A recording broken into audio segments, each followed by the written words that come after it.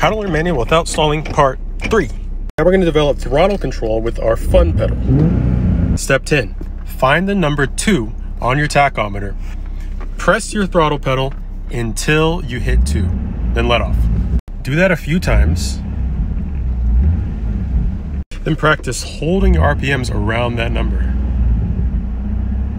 You don't have to be perfect, but this would be great practice for when you start combining your gas and your clutch. Practice this a few more times with different numbers, like say 4,000, 1,500, or redline.